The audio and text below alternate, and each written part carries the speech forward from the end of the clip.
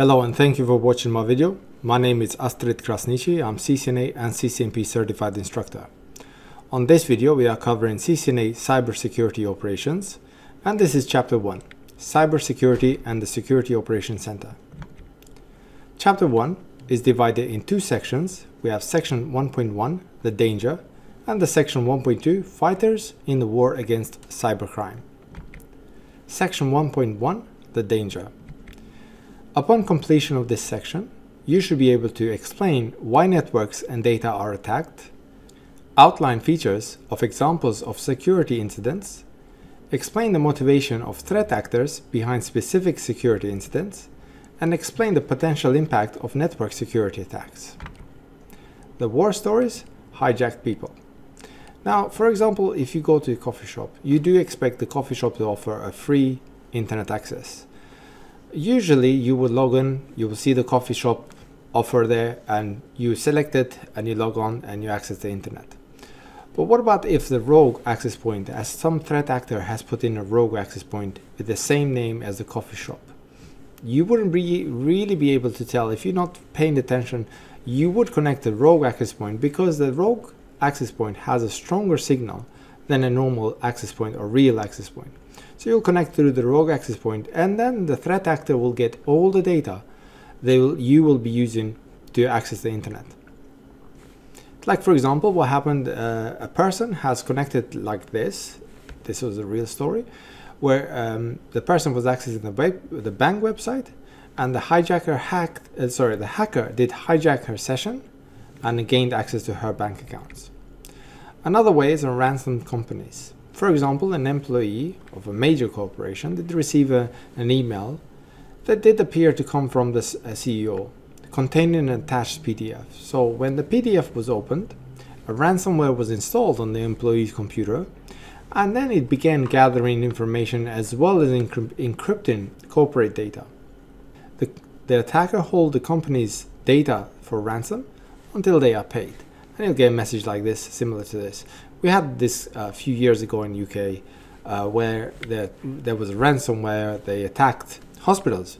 It made a big news because it did attack quite a few servers. Other stories is target nations. For example, today's malware is so sophisticated and expensive to create that security experts, they do believe only a nation state or group of nations that could possibly have the influence and funding to create it. i.e. Stuxnet worm. It was designed to impede Iran's progress in enriching uranium. Now, threat actors. These are individuals or group of individuals who perform cyber attacks against another individual or organization. Now, cyber attacks are intentional, malicious acts meant to negatively impact another individual or organization. Threat actors, they do include, but they are not limited to, amateurs, hacktivists, organized crime groups, state-sponsored, or terrorist groups. Now, amateurs, they're also known as the script kiddies. They have little or no knowledge on cyber attack. What they do often use existing tools or instructions found on the internet to launch the attack.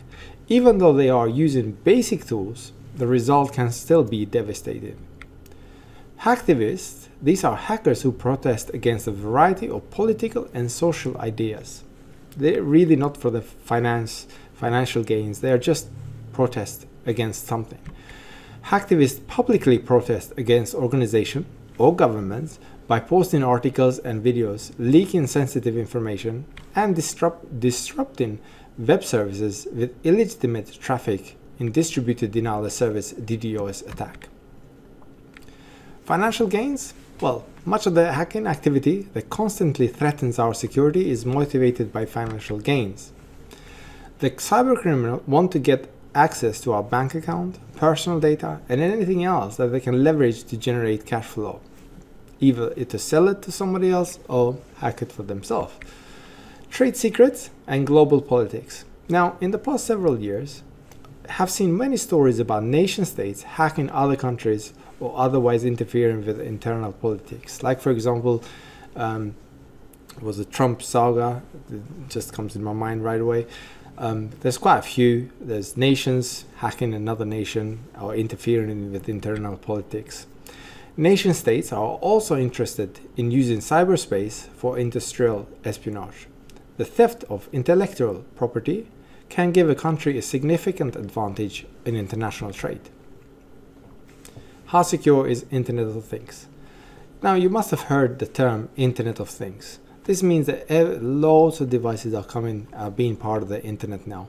For example, from small devices like doorbells, camera, or variable devices that track the fitness activities, they're all being connected. But the problem is, how secure are they? Who wrote the firmware? Did the programmer pay attention to security flaws?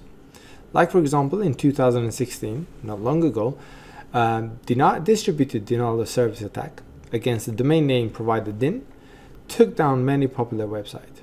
And this was done by attacking from webcams, DVRs, routers, and other Internet of Things devices that has been compromised by malicious software.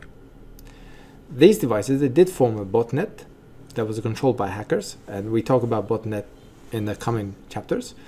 A botnet was used to create enormous distributed denial of service attack that disabled essential internet access. Very quickly about this distributed denial of service, we're going to talk more in the upcoming chapters anyway, but this is the attacker. He's going to connect to compromised servers, and the servers will compromise other PCs, and then we issue attack from all these compromised PCs, for example, and that's called the distributed denial of service. A single user really cannot do that much, cannot do that much harm, but distributed denial of service, yes, that's a bad thing. PII and PHI. Now, PII, personally identifiable information, PII, is any information that can be used to positively identify an individual. For example, we have name, your social security number or national insurance number here in UK, birthday, credit card numbers, bank account numbers, government issued IDs, address information like street, email, or phone number. All of these can be used to personally identify as a personal identifiable information. And all the hackers, they really want to get access to these. And if they do get access to it, either they will use it for themselves or they can sell it. So you can trade it on the dark web. Now, dark web is where all cyber criminals, they trade their activities. And this can be accessed only by special software, which we're going to be, again, learning a bit later. A subset of PII is protected health information, PHI. This is for medical information. The medical community creates and maintains electronic medical records, EMR, that contains a PHI. Lost competitive advantage. Companies are increasingly worried about corporate espionage in cyberspace. But there are also additional major concern is the loss of trust when a company is unable to protect its customer personal data.